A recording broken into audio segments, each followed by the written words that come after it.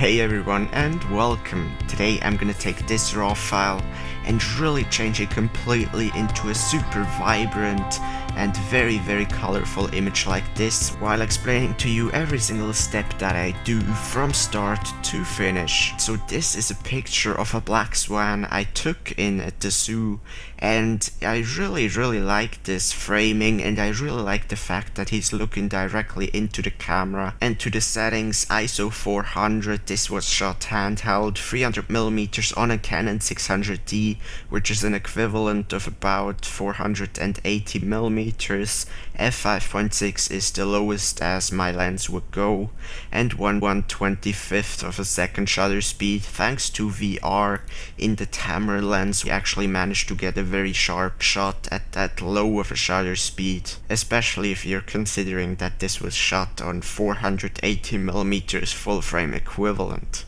Alright, so this is definitely one of my all-time favorite pictures once I'm done editing, so let's get started with it. First thing I'm gonna do is crop the image, and as you can see, there are some weird feathers down here, and I really don't want them in my shot, so I'm just gonna crop out something like that. Make sure it's not too much and just press enter, and we already have a much cleaner picture.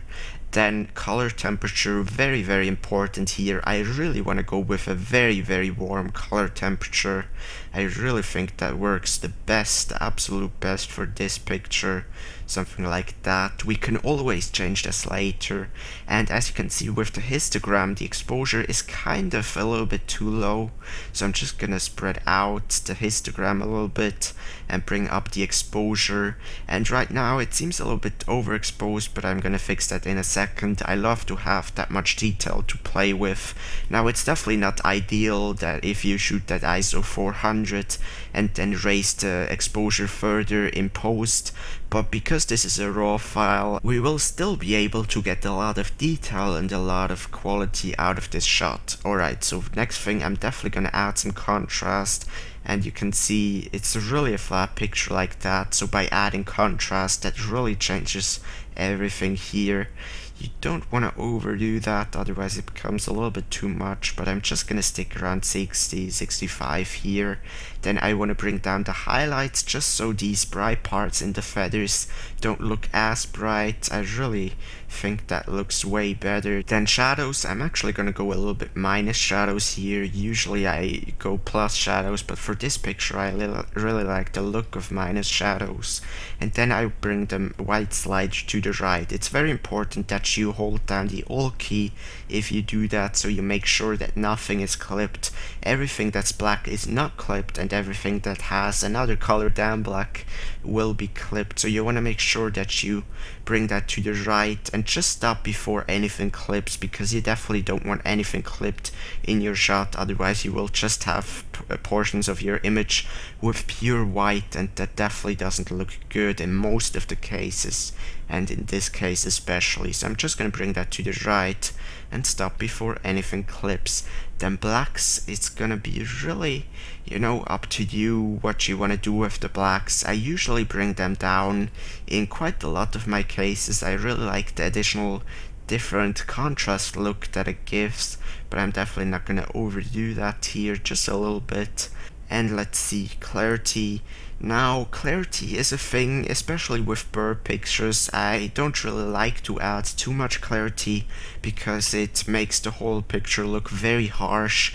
And a bird is such a soft thing, such soft feathers, you really don't do it any favor by making it look so harsh. So I much rather have a look that is kind of soft. You can still add a little bit of clarity, but just be sure to not overdo that. Then vibrance, because this is a raw file, that means the whole picture is relatively neutral and kind of washed out at the start, so we have a lot of information to work with. So if you work with a raw file, I definitely suggest you to bring up the vibrance in quite a lot of the cases. You don't always have to do it, but for this picture it definitely works really nicely here. then I think we're done with the basics adjustments. By the way, I really like vibrance better than saturation because saturation really adds color way worse. It makes the whole picture look very unnatural and ugly compared to the vibrance tool, so that does a much better job. Then let's see, actually the thing that I've missed is tint, and I think the tint here in a picture like this really isn't gonna be that big of a deal because it's already pretty good how it was at the start. So yeah, I'm not gonna change anything there. Then tonal curve here, definitely a thing that you wanna do is bring up the highlight slider here. The tonal curve highlight slider is completely different to the highlight slider up here. The highlight slider in the basics adjustments will just change the overall bright parts of the image, while the highlight slider down here will just change the very bright parts, and I really like to bring that up down here because it adds so much more dynamic and so much more interest to the picture. Then the rest of these sliders down here, I'd suggest you just to play around with them and just stick with, with whatever works best here. I think that works pretty good. Let's see, shadows. I might even bring down the shadows a little bit. And actually, I think the picture is a little bit too harsh, so sometimes I really adjust something, and after some more adjustments it kinda changes the whole look.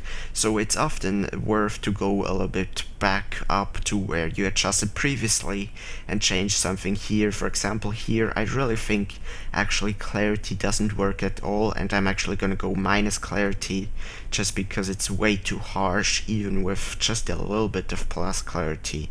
So just around -10, -12 here, and I definitely like this look a lot better.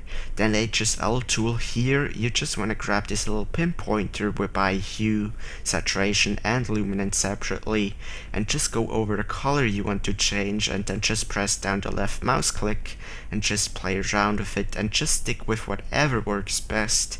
And I think I'm gonna go a little bit more into the oranges here.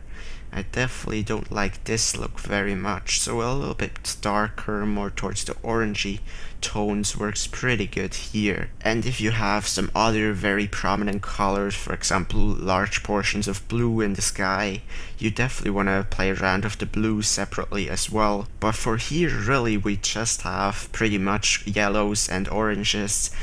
We do have some greens, but they also have a very orangey touch, so I'm just gonna go straight away down to saturation and do the same thing as I did above. Just grab this little pinpointer and move around the mouse and stick with whatever works best, and the luminance as well.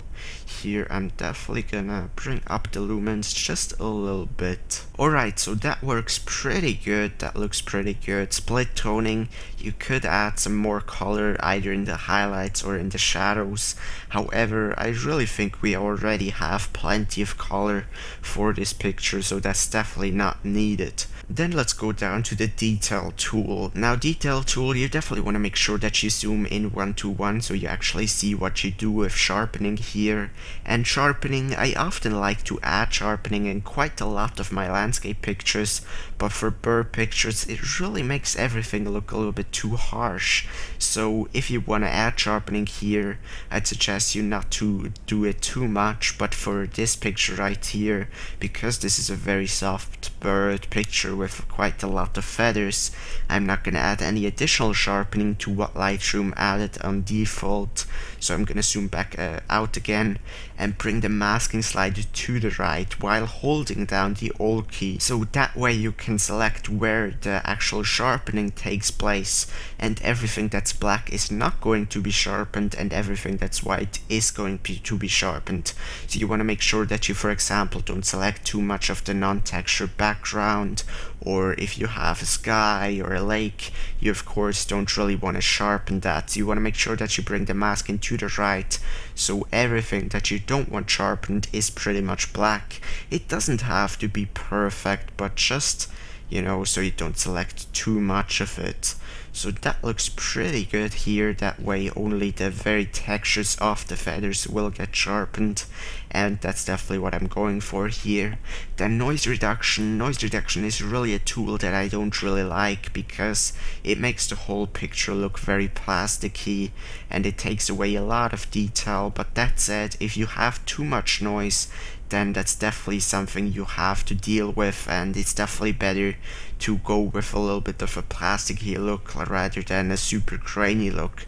But for this picture right here, I mean, maybe a little bit of noise reduction would help it, because there is a little bit of noise, and just around 10 works pretty good here. And then the last slider down here is the color slider, and this is absolutely an amazing slider. This will get rid of the purple and green sensor noise in your picture. For example, this is a very large area full of it, and it's something that you probably won't even notice unless you know the difference between with and without. So I'm just gonna bring the color slider here to around 80, and you can see how much cleaner everything looks.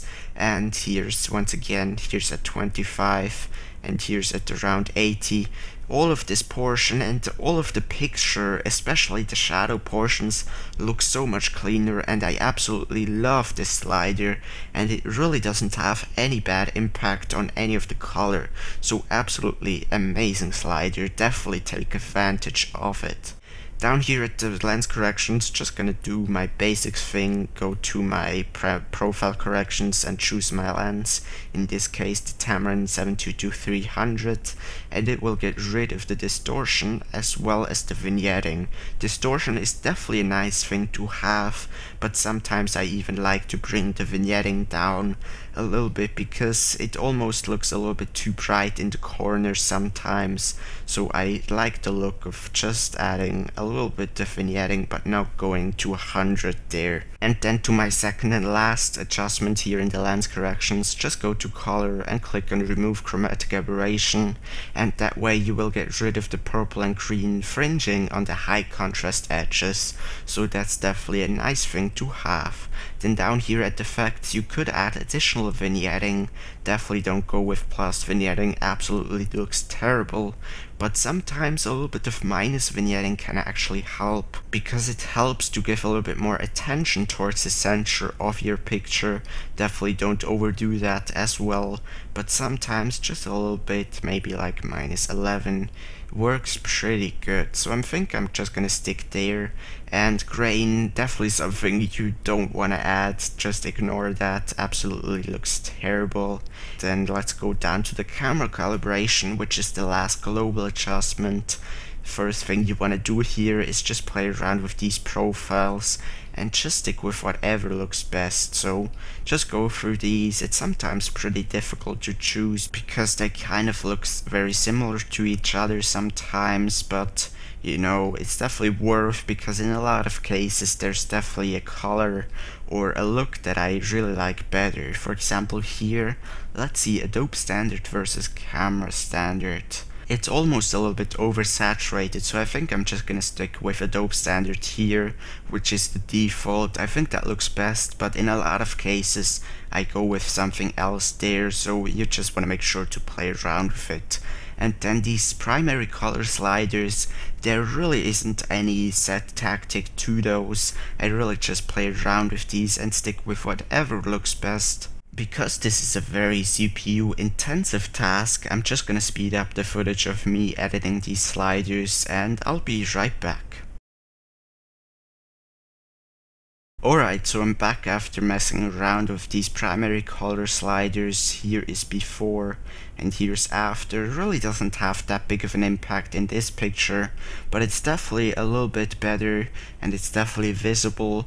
But in some pictures it might have a very big impact, especially if you're working, for example, with a landscape picture or a sunset picture. But it's definitely worth to play around with these in any case, because you really don't know what you will end up with. Alright, so we're done with the global adjustments. Let me just quickly fine-tune the clarity once again, because I think I might even go a little bit more into the minus, just a little bit more.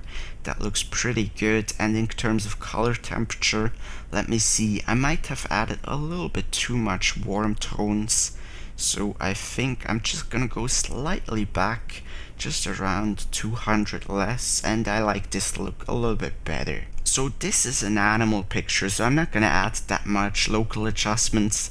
I'm not gonna add any dodge and burning or graduated filter, just because the picture doesn't need it. That's really something I usually do on my landscapes.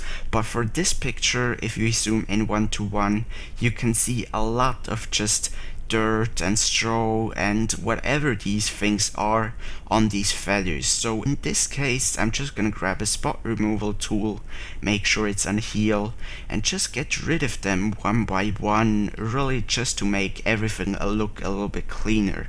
Now this process on this picture will take probably anywhere between 10 and 20 minutes, depending on how much or how in depth you wanna go with it. But of course, in your regular wildlife picture, that might be something that you don't even have to do. But in this case, I definitely think the feathers look way better after removing these spots. But I really don't want to bore you with adding, all of these spot removal tools all over the place for 20 minutes. I'm just gonna leave them out and say that I'm done with this picture. So as always, let's see where we started at. Here is the before, once Lightroom loads, and I mean it's completely different, really totally different picture. And here's what we've ended up with, which really is a very vibrant and very high quality, really beautiful picture of the swan. And once again, if you will really take some time to get rid of all of these dirt spots on his feathers, then you would get a really clean image as well. But you definitely can see the difference between before and after is absolutely dramatic and absolutely insane, and I really love this picture. So I really hope you could learn something from this tutorial. If you did so, please give me a thumbs up, that is always very much appreciated. And of course, if you did not learn anything from the tutorial, be sure to give me a thumbs down so I can improve my videos in the future. And if you would like to see more videos just like this one, other Lightroom tutorials, landscape photography edits, and all kind of photography videos, be sure to subscribe. I'm currently uploading one photography related video every single day of the week. So anyways, enough of me talking now. Thank you very much for watching, and I want to wish you a great day.